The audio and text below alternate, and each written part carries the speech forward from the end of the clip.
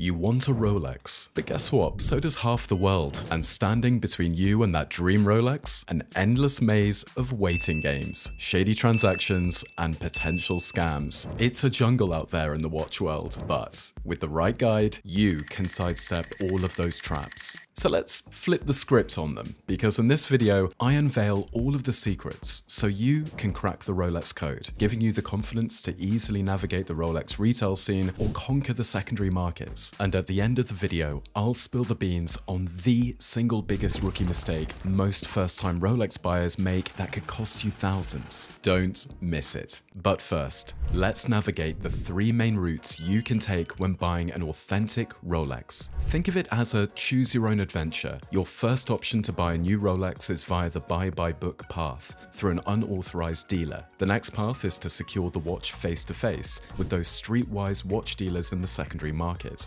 And your last choice is to snipe your perfect Rolex from an online marketplace. Most folks kick off their Rolex quest at an authorized dealer, AD for short. But in a major plot twist, Rolex recently acquired the massive watch retailer Bucherer. So this development may significantly change the Rolex buying process in the near future. But for now, I'll explain the current steps to buying a new Rolex at an authorized dealer. From the second you walk into a Rolex AD and tell them you want to buy a Rolex, you'll typically get classified into one of three buyer categories. Type A, which is the newbie with no purchase history. Type B, which is one of their loyal customers who's yet to dip their toes into the Rolex waters. And Type C, which is the seasoned buyer who's already bought a couple of Rolexes directly from their store. They rank their customers since everyone from casual buyers to watch flippers wants to get their hands on a new Rolex. And the stainless steel icons like the Rolex Submariner and Daytona you wanted to randomly stroll in and buy in on your way to the mall? Well, these bad boys have waitlists stretching longer than a VIP line at the hottest club, especially if you're a Rolex rookie with zero cred with the dealer. However, not all Rolexes are playing hard to get. Some are just waiting for you to swipe right, but don't expect them to jump into your arms or onto your wrist from day one, especially if your purchase history is emptier than my coffee cup on a Monday morning. So what's your golden ticket to speedy Rolex glory? Aim for two-tone styles or non-mark models, like the Sea Dweller. Why, you ask?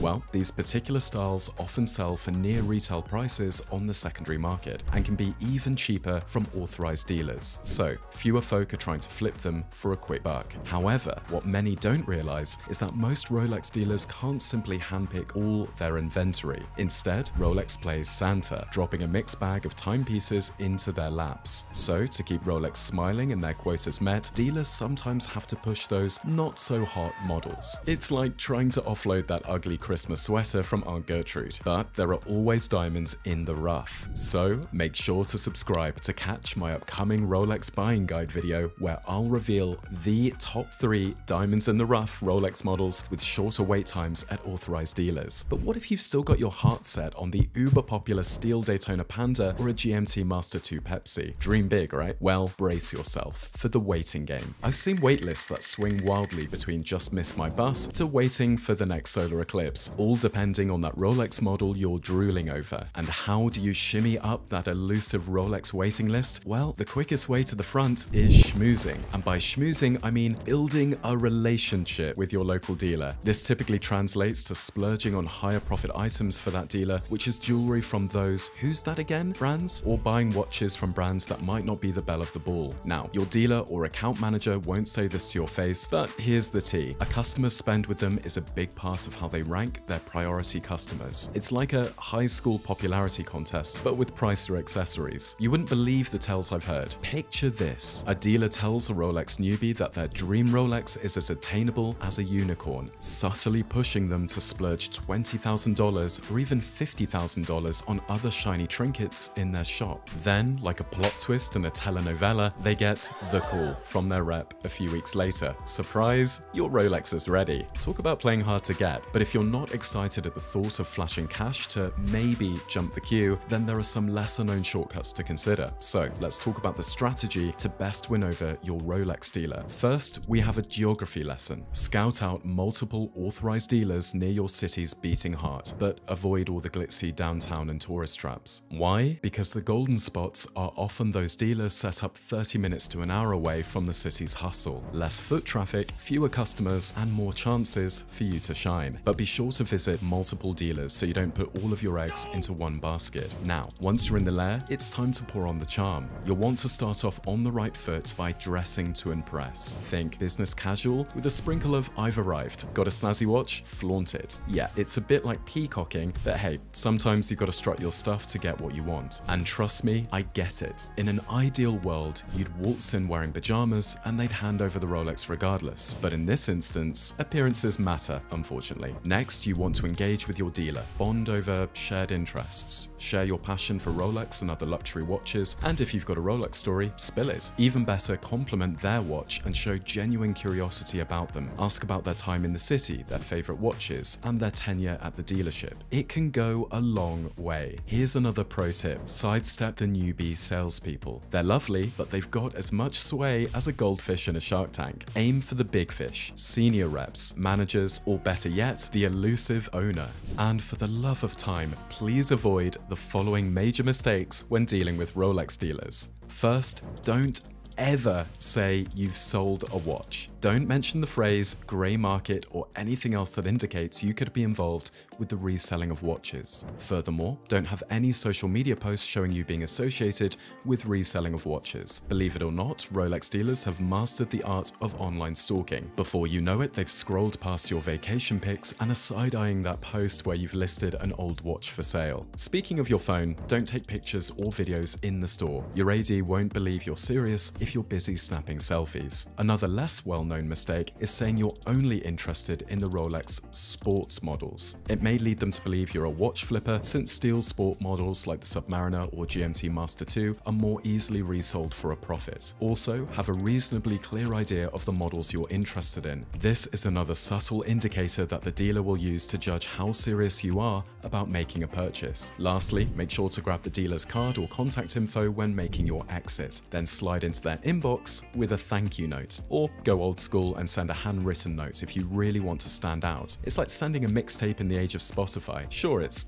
extra, but so is a Rolex, right? And if this sounds like a lot of hoops to jump through to buy a watch, that's because it is. Personally, I think their buying process is everything wrong with Rolex. We shouldn't need to impress dealers or have to buy unwanted jewelry just for the chance to purchase their watches. Let me know in the comments if I should make a video on the best hassle-free alternatives to popular Rolex models that you can pick up now for much less. But if you're not the waiting type and need that Rolex ASAP, you can always buy from a reputable reseller in person or online. The keyword being reputable. This means I would strongly advise you against buying your first Rolex from online private sellers, be it on Craigslist, Instagram, Discord, or other luxury watch forums. Yes, you might be able to find slightly better prices through these channels, but there's far too great a risk of getting scammed for an unseasoned watch buyer. With that said, there are many safe online retailers that have strong authenticity guarantees if you want to purchase online. Online boutiques like Bob's Watches,